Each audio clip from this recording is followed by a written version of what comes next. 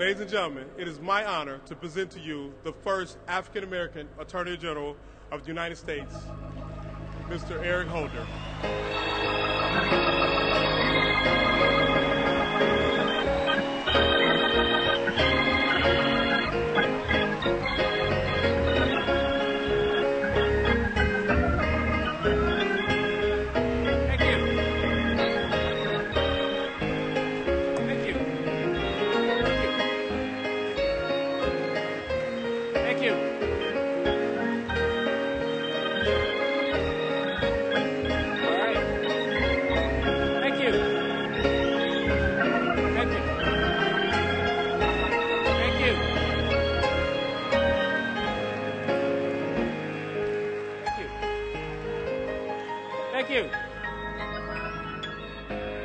Thank you. I know you do. Well, thank you all for such a warm introduction, and thank you, Derek, for those kind words. It is a pleasure for me to be here in Orlando today, and it's a privilege to join President Jealous, Chairman Brock, your National Board of Directors, and my good friends, Secretary Donovan and Secretary Sebelius, in celebrating the NAACP's 104th Annual Convention and recommitting ourselves to your important work. Now, I am proud to be in such good company this afternoon among so many obvious friends, courageous civil rights leaders like Julian Bond,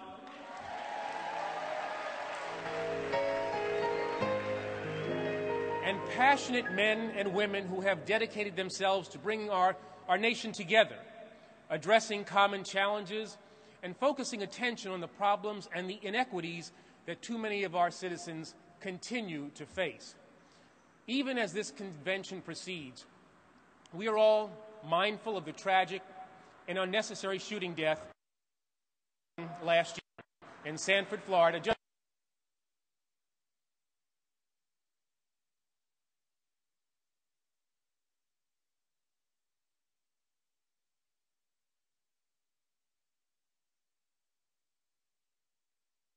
That, as he said, we are a nation of laws, and the jury has spoken. Are deeply and rightly case as passionate civil rights leaders, as engaged citizens, and most of all, as parents. This afternoon, I want to assure you of two things. I am concerned about this case, and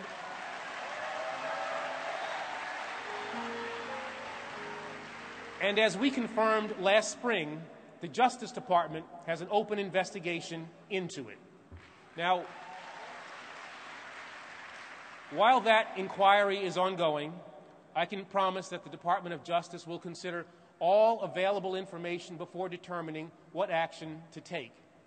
But independent of the legal determination that will be made, I believe this tragedy provides yet another opportunity for our nation to speak honestly, and openly about the complicated and emotional charged issues that this case has raised.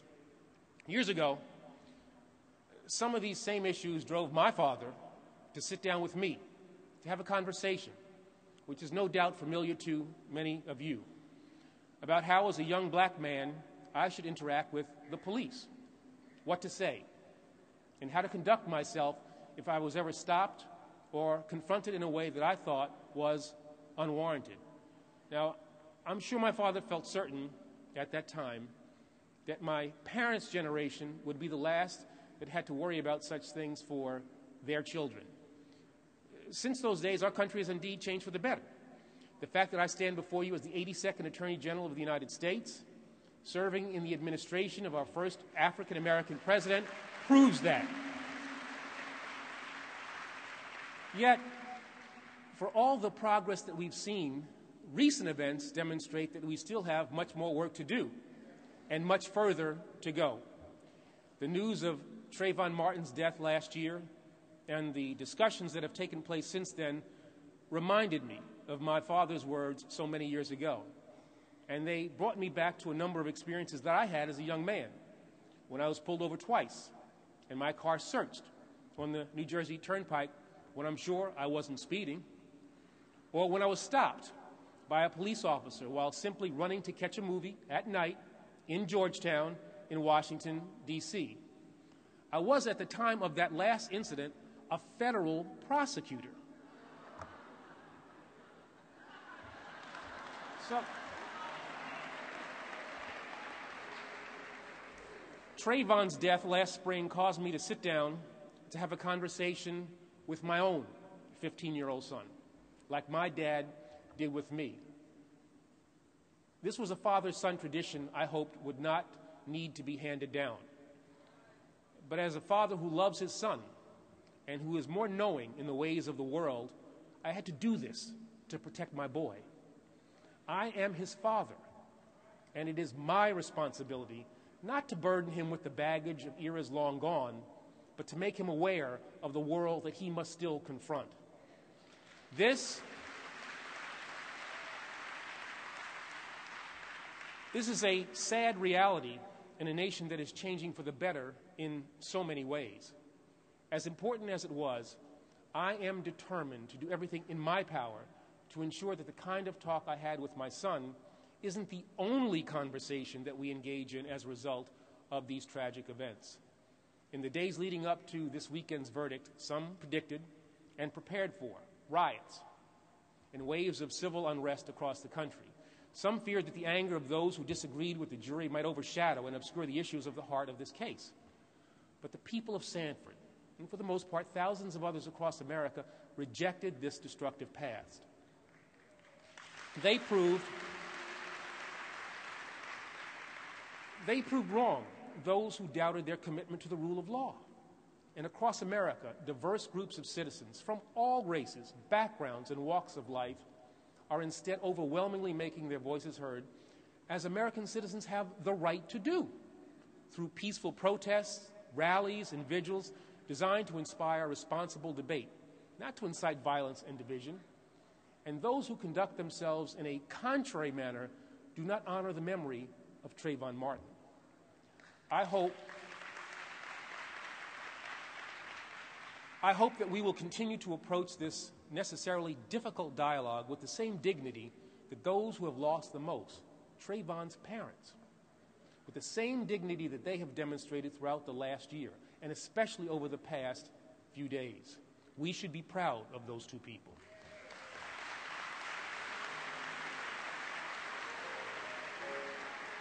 They suffered a pain that no parent should have to endure, and one that I, as a father, cannot begin to conceive.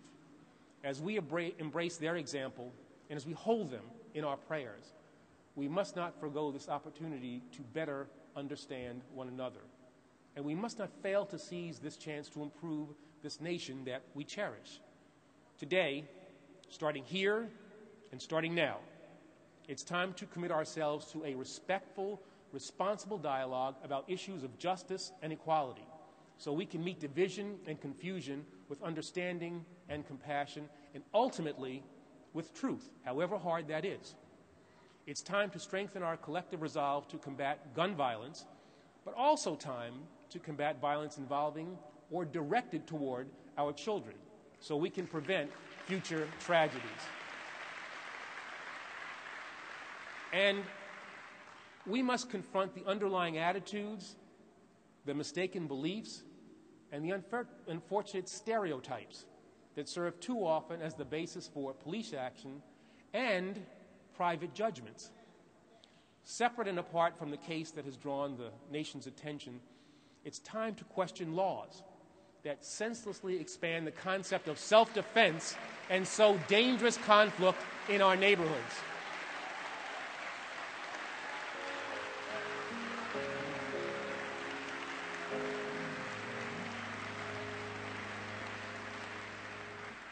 These laws try to fix something that was never broken.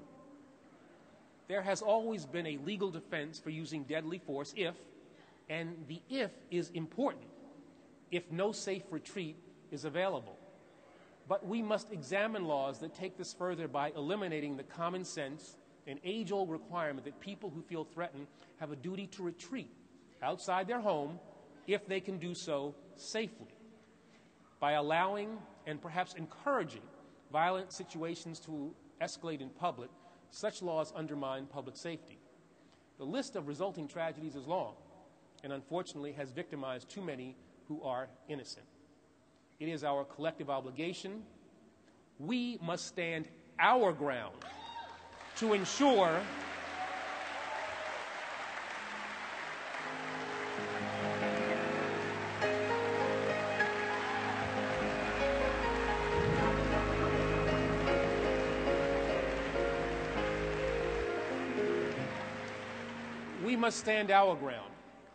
that our laws reduce violence and take a hard look at laws that contribute to more violence than they prevent.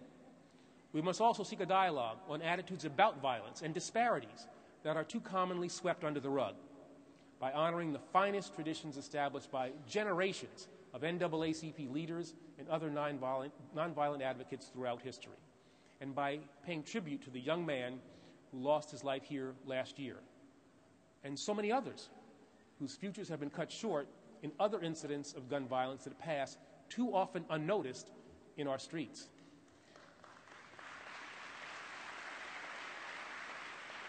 And we must do so by engaging with one another in a way that is at once peaceful, inclusive, respectful, and strong.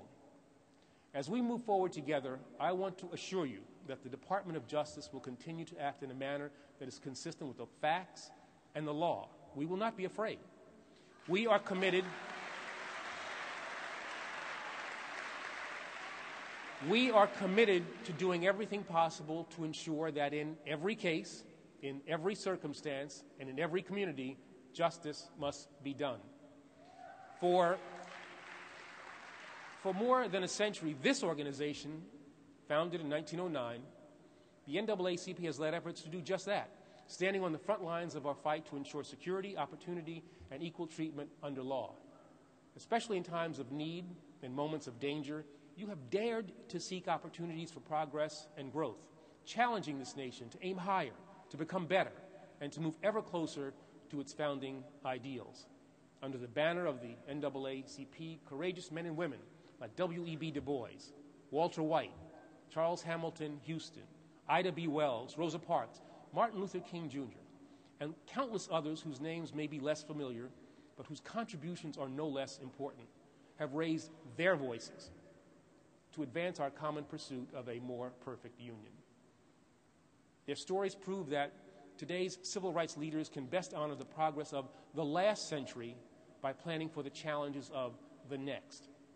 Their examples remind us that, as recent events illustrate, our work is far from over, and it's time to acknowledge once again that we have much more to do.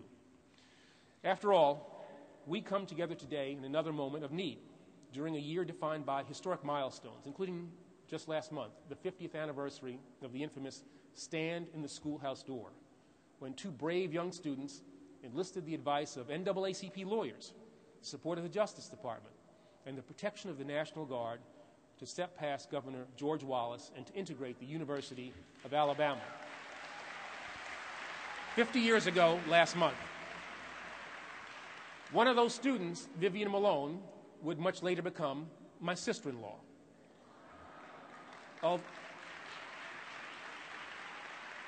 Although she passed away several years ago, much too soon, her courage made a strong impression on me when I was a young man.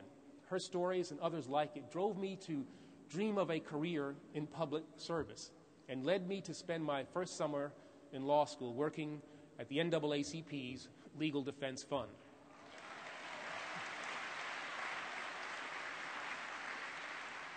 And Vivian's memory inspires me to think often of the historic speech that President John F. Kennedy delivered on that fateful night when she integrated the University of Alabama 50 years ago last month, when he addressed the American people, expressed his support for Vivian and her classmate James Hood, and described the cause of civil rights as a moral issue, and to use his words, that as old as the scriptures and as clear as the Constitution.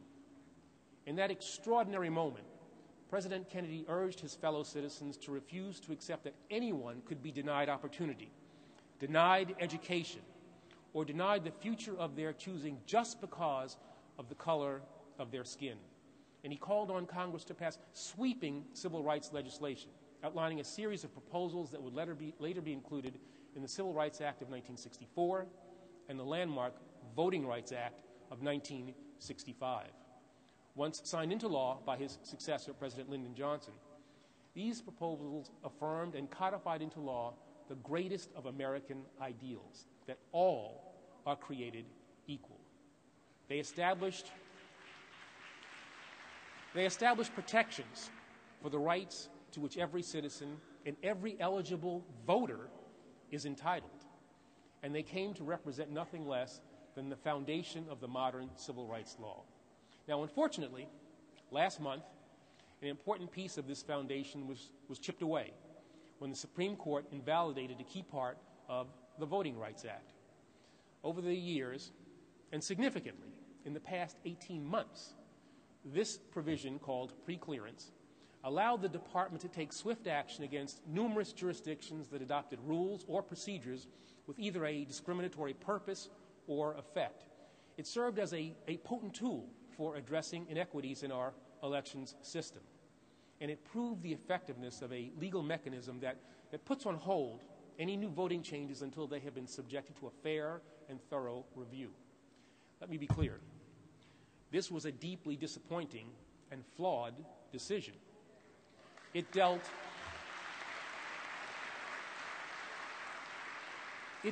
a serious setback to the cause of voting rights. And like all of you, I strongly disagree with the court's action.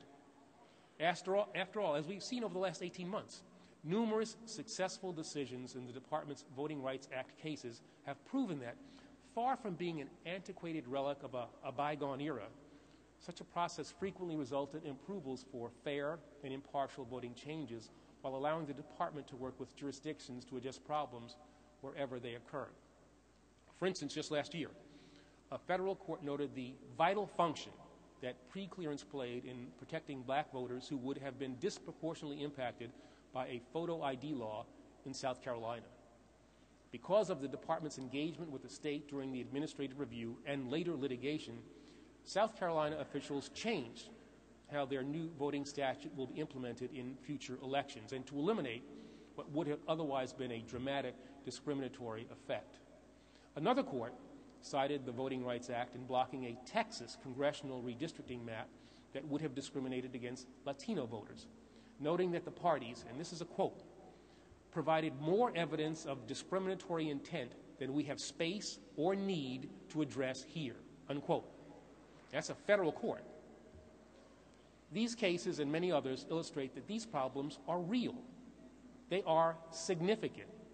They corrode the foundations of our democracy, and they are of today, not yesterday.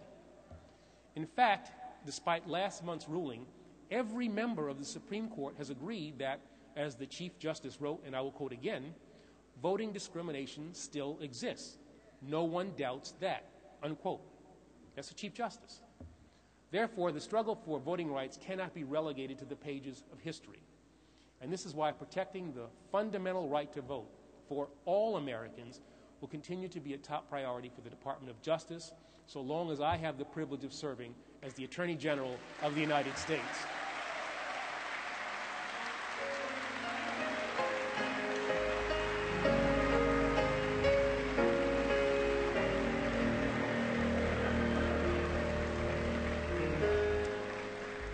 It's also why, although I remain disappointed with this outcome, I believe we must regard it not as a defeat, but as a rare and historic opportunity for Congress to consider new legislation, restoring and even strengthening modern voting protections in a manner that's consistent with the record established by one of the most effective civil rights laws in American history.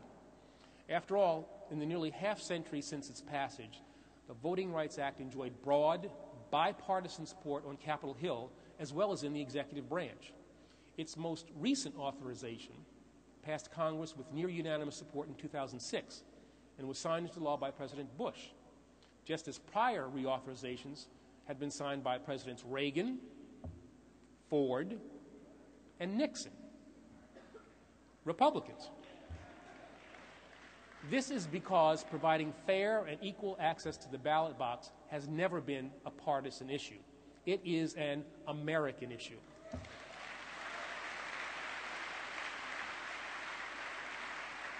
It's about the core values that define us as a nation and who we say we are as a people. Whatever solutions our congressional leaders consider, I urge them to bear in mind as they move forward that the right to vote is both a guarantee and a sacred duty conferred by citizenship and protected by the United States Constitution.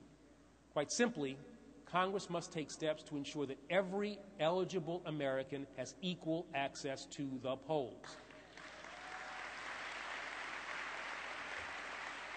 In the meantime, the Justice Department will continue to monitor jurisdictions around the country for any changes that may hamper voting rights. We will not hesitate to take aggressive action, using every tool that remains available to us against any jurisdiction that attempts to take advantage of the Supreme Court's ruling by hindering eligible citizens' free and fair exercise of the franchise. We will also not wait for congressional action to refine and to refocus our current enforcement efforts. In fact, I am announcing today that I have directed the Department's Civil Rights Division to shift resources to the enforcement of Voting Rights Act provisions that were not affected by the Supreme Court ruling.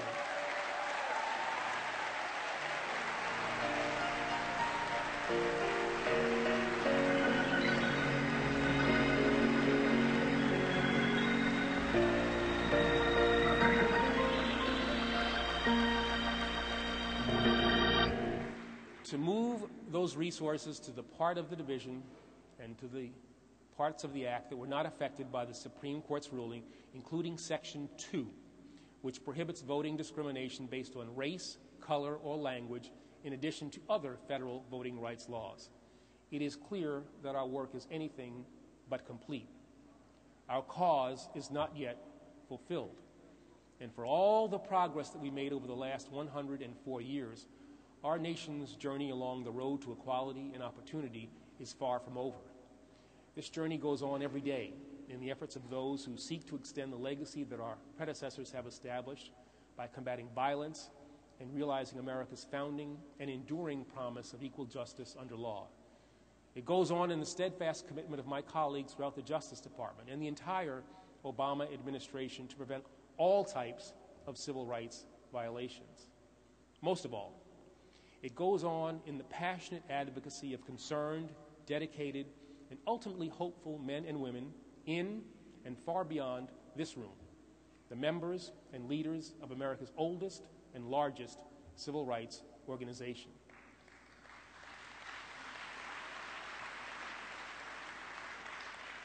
Make no mistake, the NAACP's work is not just historically relevant. It is and will always be a vital and contemporary part of what makes this country truly exceptional. So let us pledge that we will honor heroes like Dr. King, Medgar Evers, my Vivian Malone, and so many others who have struggled, sacrificed, and died for the freedoms that we now enjoy by zealously guarding the progress they achieved and matching their contributions with our own.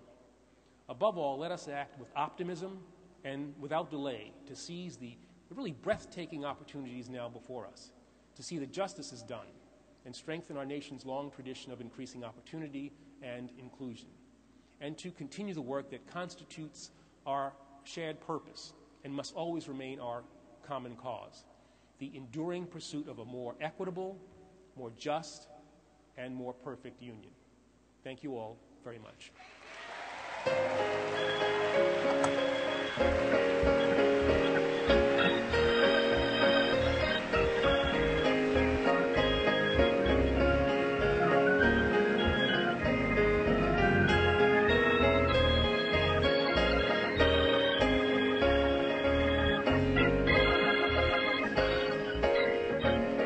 Let's give our Attorney General another hand.